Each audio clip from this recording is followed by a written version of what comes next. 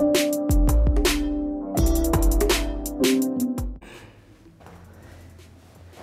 is finally time to renovate my glaze room. This is a project that I have been wanting to do since we moved into this apartment, and it just got delayed because it wasn't a priority.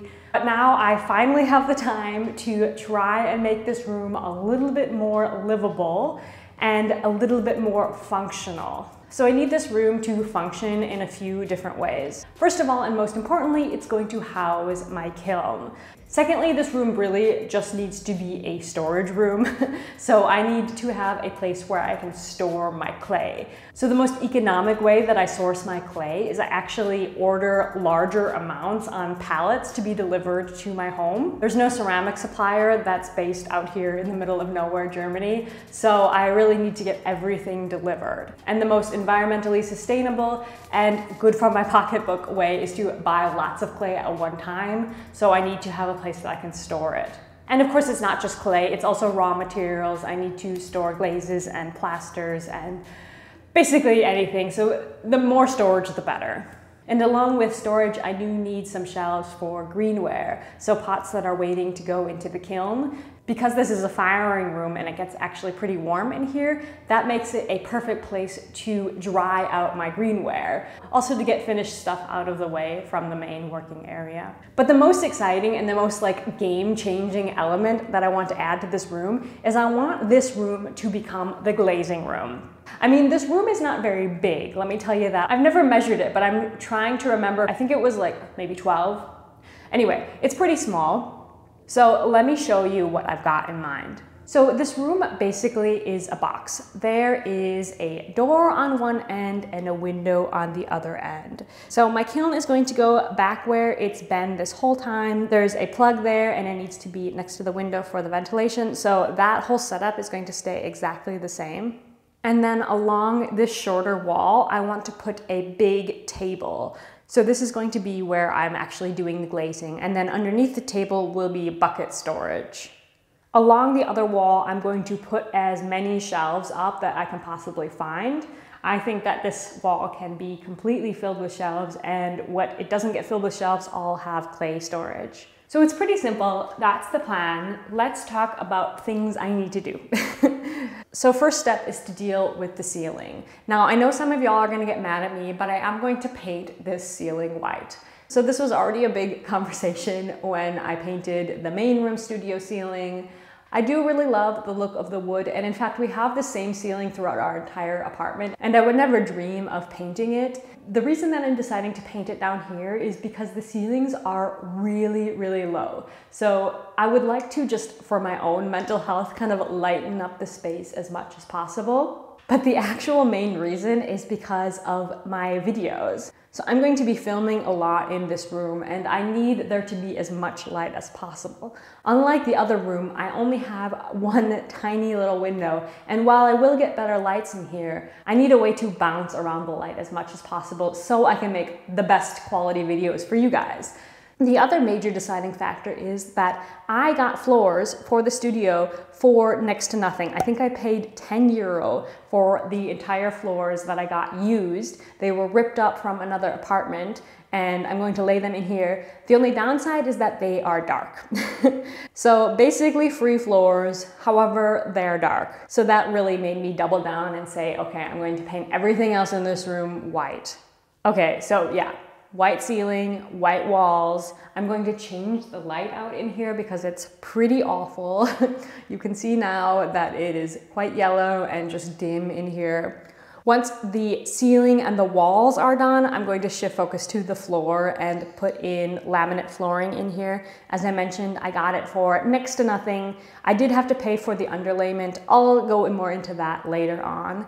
But yeah, I'm going to have some proper floors in here and not this cement that just, every time you step on it, it breaks down a little bit more. And so it just makes so much dust. And then last thing is to just build the furnishings. So I've got a week. This is the plan. So let's get this done. First step up, painting the ceilings.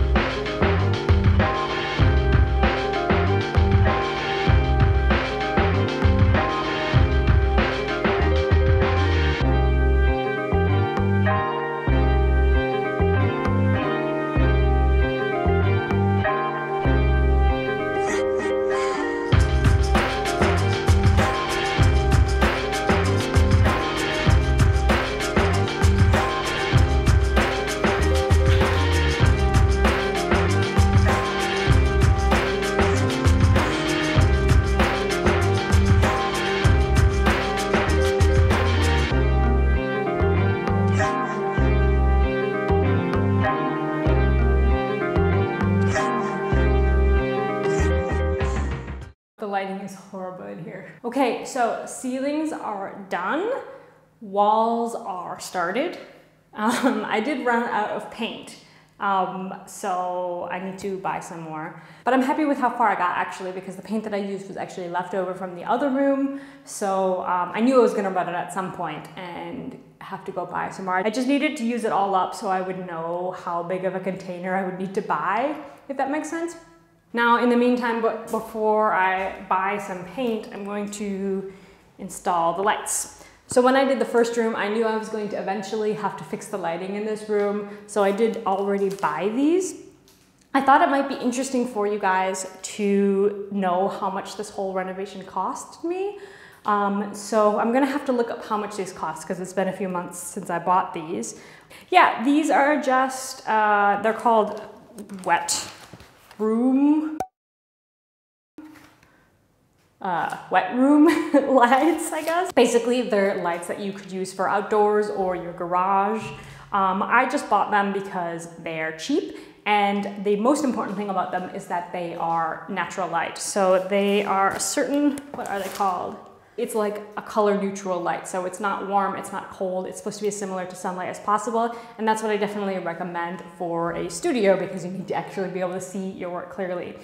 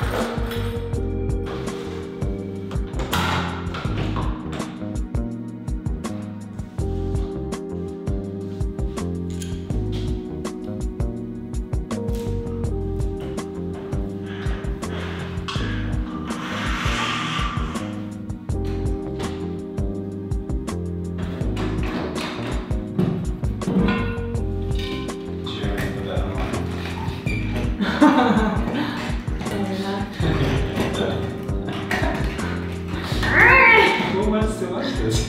It's gonna be like a time lapse.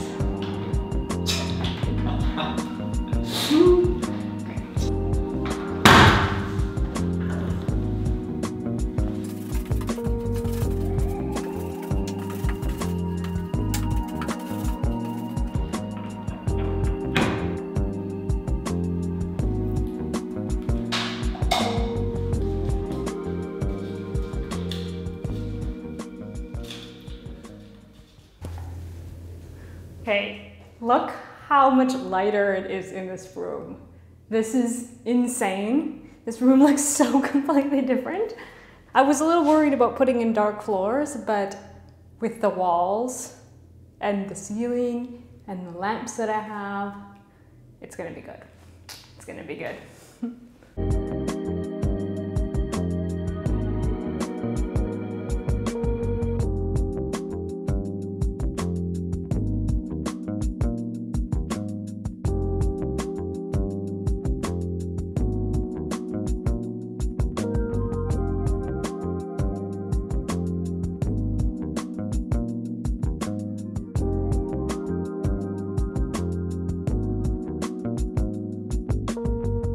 This is why we do the walls before we do the floors. So this is a very exciting moment because I'm going to paint the yellow. So probably this is something that you've never noticed, but I've always noticed, and I always found it very annoying and ugly, this gray doorway. It's made out of metal. And you know, this door is really cheap, but I'm not gonna do anything with the door. I think that the thing that bothers me most about this is the gray, because I just think it looks like a basement. And I wanted to put a little bit of sunshine in here. So I went to the store yesterday and I got this. I had to ask, and she said this would work for metal, so we'll see. It's a water-based paint, and I don't know, this is what it's called. Let's see, I hope it's not as yellow as this. This is a little bit intense, but I could always add some white to it, I suppose. Oh my God, this is like kindergarten yellow. Let's do a coat and we can see how it dries. So I already sanded it, just to rough up the surface a little bit. Hopefully it sticks. Oh my God.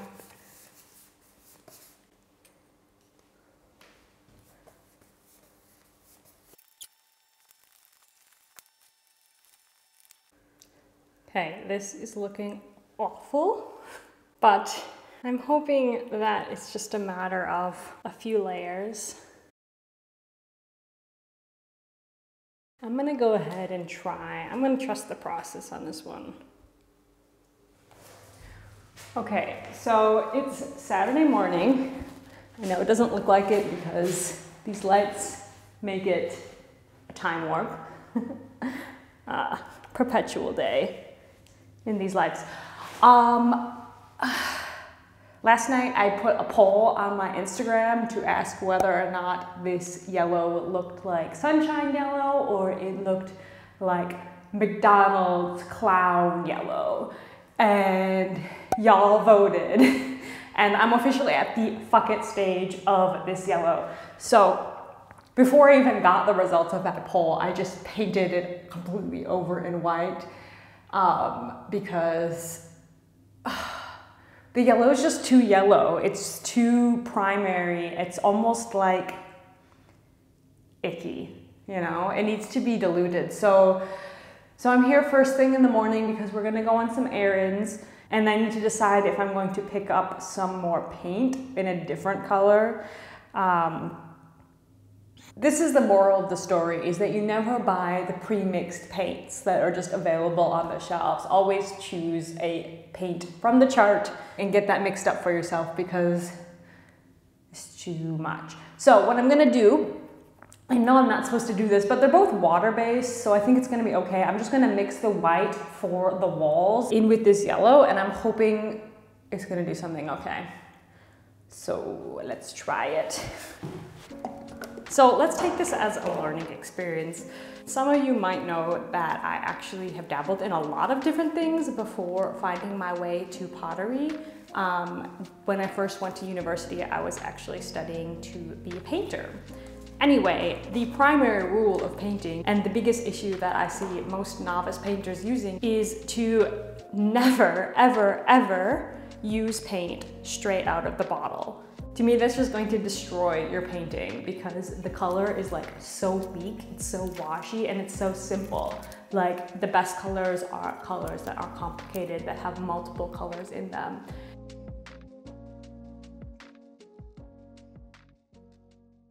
So what do we think? Do we love it or do we hate it? Honestly, it's good enough for me. It's giving me Easter right now. Whatever, it's gonna be fine. Because then it won't be like, so wow, yellow. The more I look at it, the more I like it.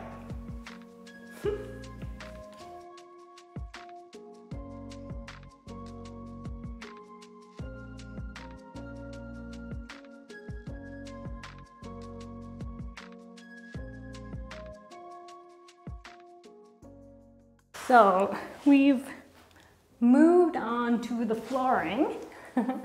I'm not going to explain this part in full detail because I do already have a whole putting down flooring tutorial from when I did the main studio room. So if you want to learn about installing laminate flooring, definitely check that out. But yeah, so the basics though is that we install the underlayment, which is this foam stuff, and then the laminate right on top. This underlayment part is not cheap, and I kind of went for the good stuff. This is 1 centimeter thick, which is fairly thick for underlayment, but because we're in the basement, I wanted to have that insulation because you lose warm air really quickly down here. And I'm hoping that I actually save money in the end because this is supposed to be, you know, more insulation so you have lower heating costs. Not that I have heating in this room. But yeah, the underlayment is honestly my favorite part of renovating. Laying this out and cutting this, it just goes really quickly. It's really satisfying. And yeah, but I do think I'm gonna have to run to the shop because I'm running out of this tape. It's annoying because this tape comes with and then they just don't even supply enough. Yeah, so I'm gonna see how far I can get with this tape and then I'll probably run to the store.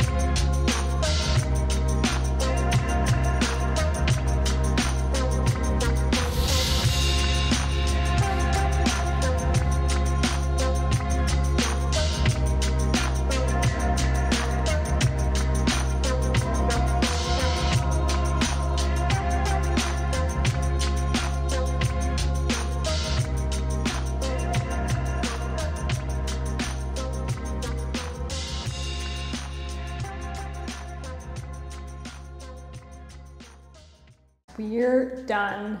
Well, we're not done. We have finished installing the flooring. All that's left is the trim. And if you have watched my other videos about renovating the main studio room, you know that this is where I struggled. Like everything else was easy, a lot of work, fine, easy. I'm worried about this, I'm nervous about this. But it is a different system. It's kind of like a, I don't know, it came with the floorboards. It's kind of like click, click, click. So I'm hoping it's easier. We'll see.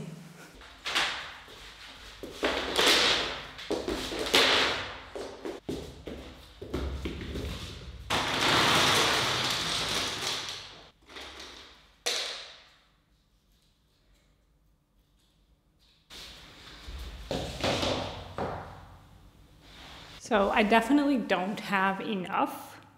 But oh my God, guys, I almost forgot to tell you, I had exactly the amount of floorboards I needed to finish this room. There was like, you probably saw that I was struggling a little bit on the last couple pieces because I was using floorboards that were like slightly broken. Like I guess they broke a little bit as they were disassembled. She said that they were for like a 15 square meter room. This room I believe is 13 square meters. So I was like, oh yeah, it's gonna fit, it's gonna fit. It was getting very tight at the end. Of course, they're pre-cut already to fit that other room, so not every piece fits 100% fully in here. I literally used every single one of those that click in on 3 sides. Every single one. That was really lucky because I have no idea what I would have otherwise done. But anyway, for the trim, I definitely don't have enough, but I think it's gonna be fine because I'm gonna put shelves all along this one wall here, and I'm gonna trim it just so like, you know, stuff doesn't get in, but I can just get a different trim. Like, you're not gonna notice it all. I could even paint it white so it could like match with the wall. We're gonna try and install these. They look fairly straightforward, but you know what? The other one did too, so let's see how this goes.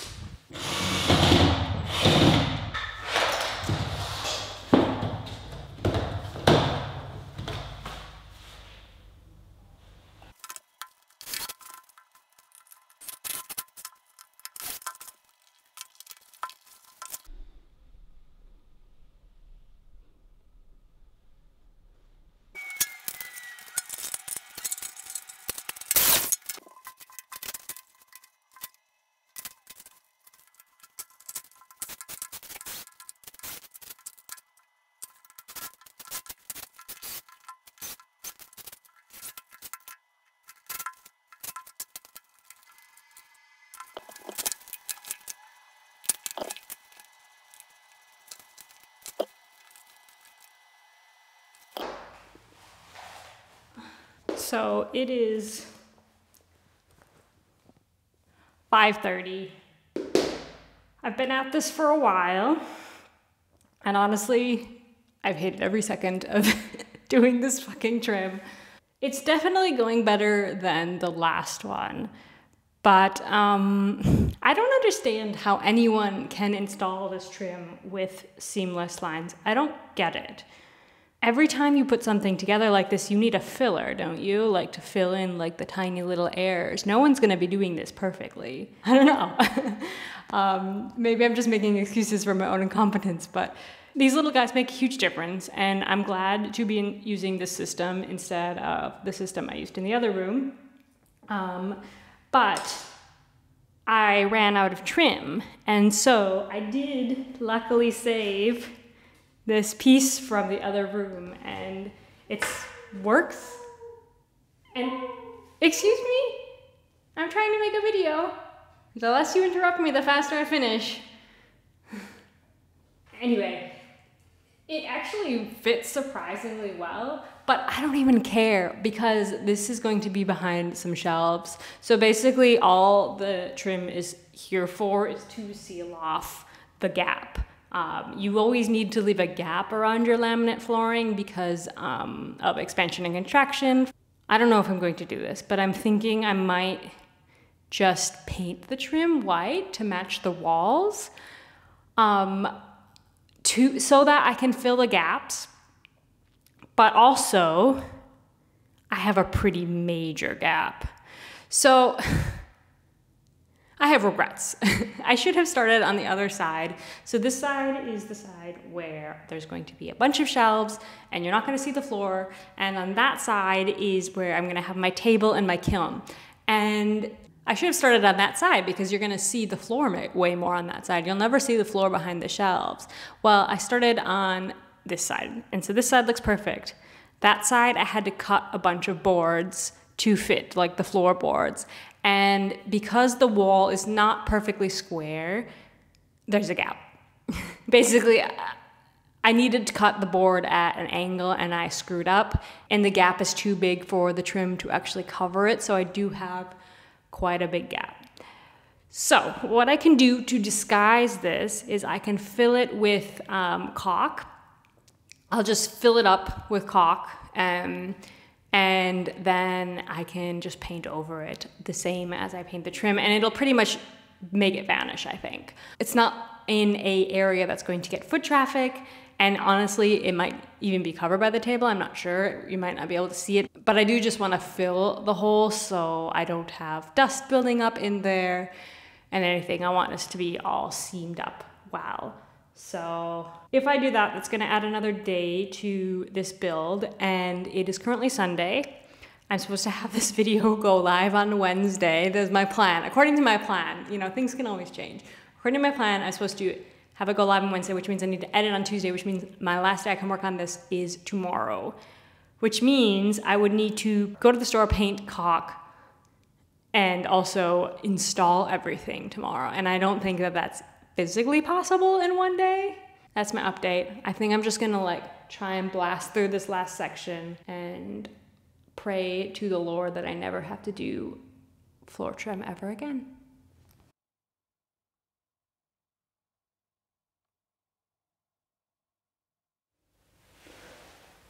Testing, testing, testing.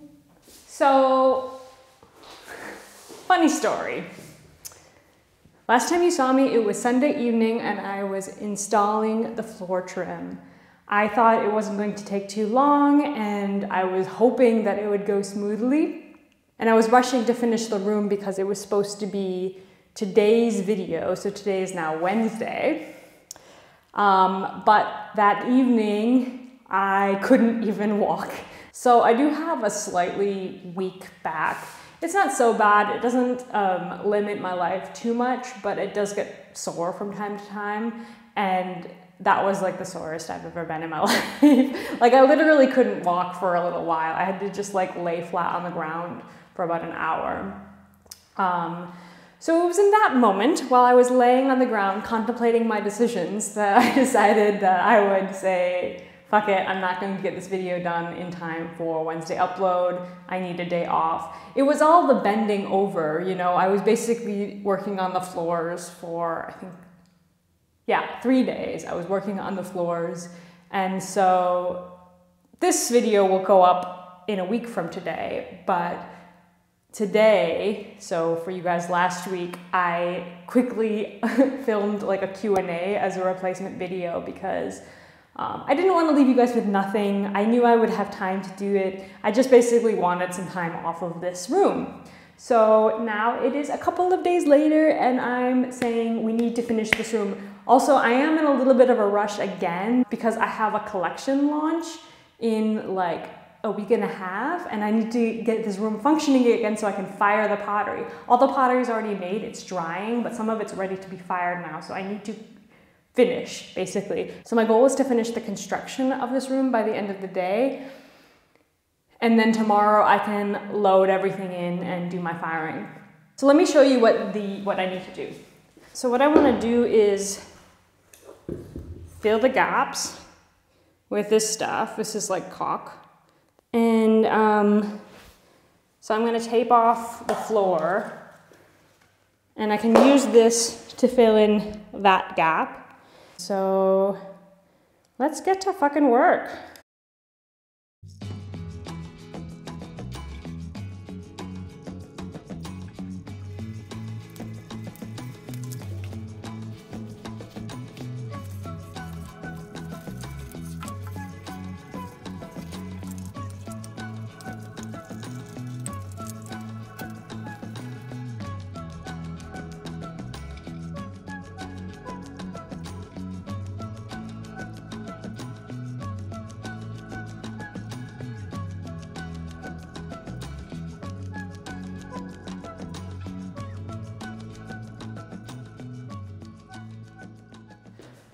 So it's the next day and we finished. So I stayed up late last night. I came in quite late to do the last layer and I think it's okay. One thing I forgot to install was the little transition thing. So I'm gonna do that today, but first I need to clear all this stuff out and get the kiln back in here because I have to fire today.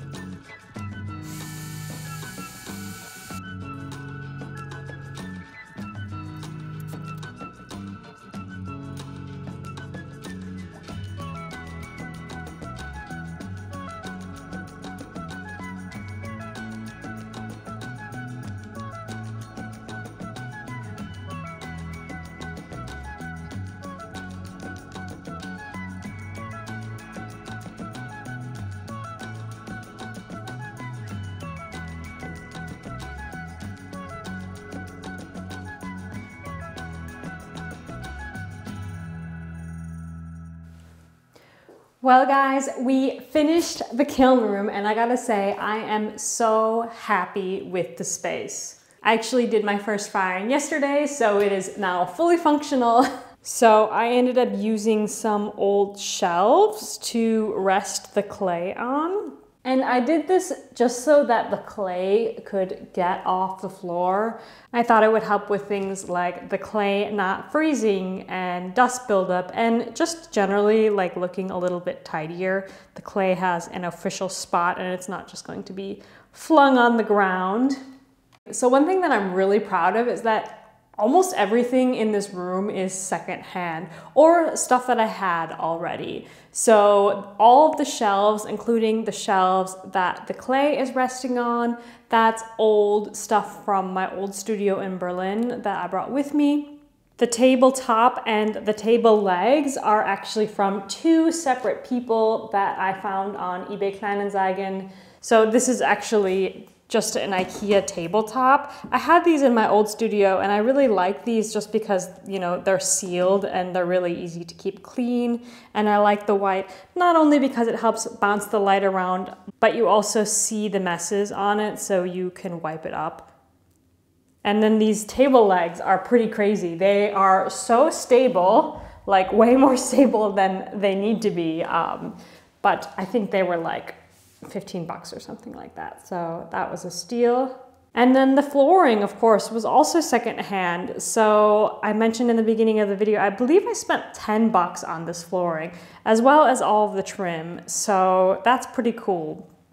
I do like the flooring. I will tell you though, that I already see the dirt and footprints on this flooring. So if you're going to do this yourself, if you can get a lighter color, it will just look a little bit nicer, like for maintenance and stuff. I think the dark wood looks really great for like somewhere in your apartment, but for a studio with all this like powdered stuff, all of the mess is going to show. So I will say that I don't regret it though, because I did get such a good deal on this flooring and it did fit perfectly in here.